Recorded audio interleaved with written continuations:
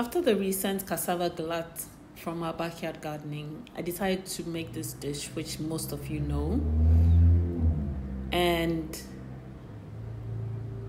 I know a lot of people are probably expecting me to do fufu, with some light soup and some boto nane and stuff, but I decided to go with cassava and Ampesi because I haven't had it in such a really long time.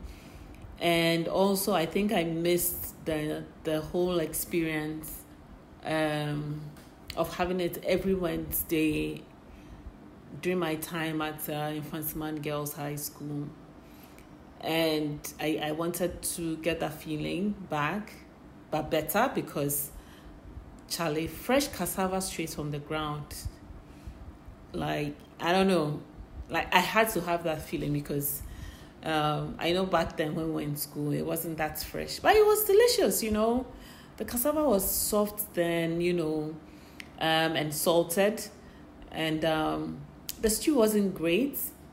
The stew wasn't that great. But we had like some mackerel in there.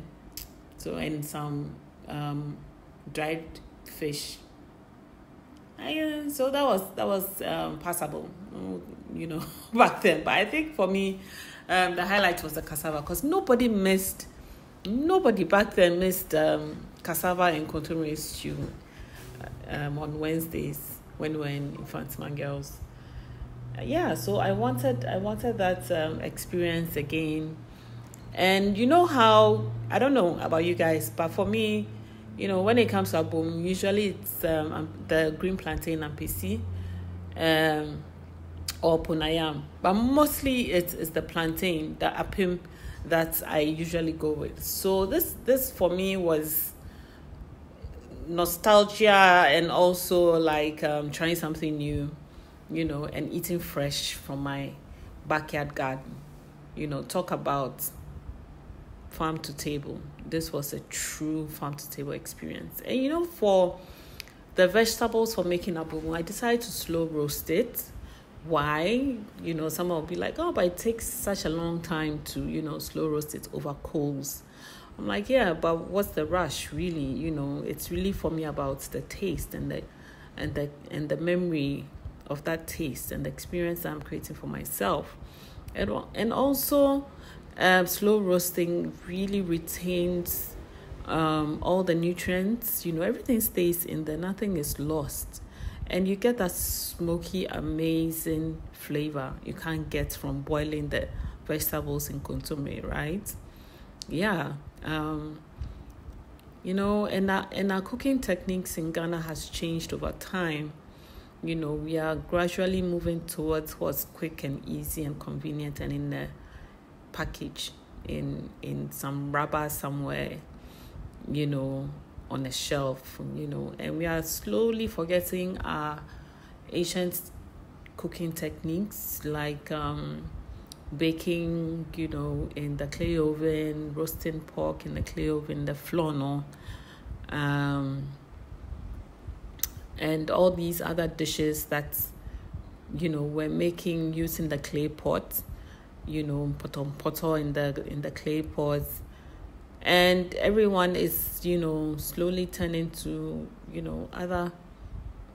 other dishes that are quick to make, more oily, more salty, and it's to the detriment of our health, So this for me was also a reminder to myself to take my time in cooking and retaining, the nutrients in what I cook, less salt, more flavor, using, a slower cooking technique, and ensuring that, nothing is lost. Everything goes, all the good stuff basically goes into my body and my child's body as well. Yes, so it was such a great experience cooking this way. The Kobe was insane, slow roasting it over the coals, and then later on putting all the vegetables straight direct on the coal so that they would char. because cooking them, over the grate or the grill allows them to, slowly cook inside. So all the insides of the vegetables slowly cook. And then I was looking for that char and smoky flavor, so I put them straight onto the coal.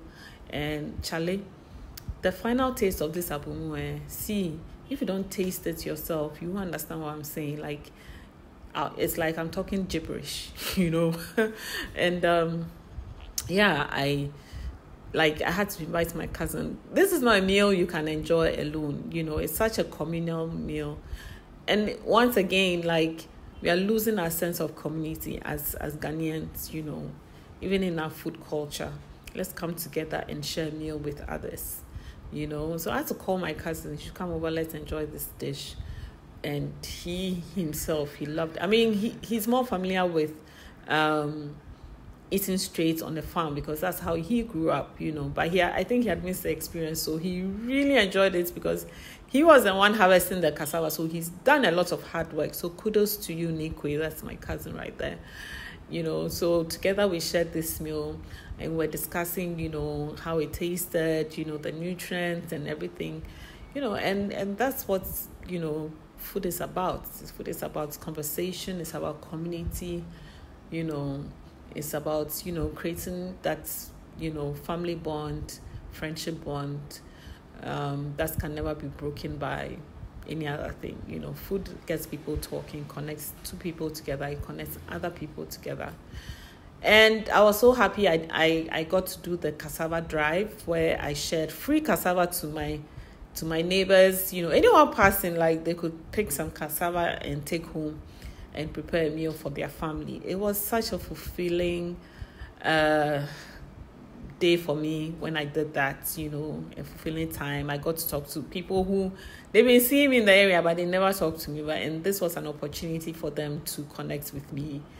And see, the feedback I got from them the next day, you wouldn't believe it. It's like, I'll just be walking somewhere to go and buy something, like, hey, so bunch na a fine pound, a fine pound, but that's a pound, why? You mean sure, baby, And yes, it was really amazing. I'm so grateful. I got to do this. Thank you guys for watching. Bye.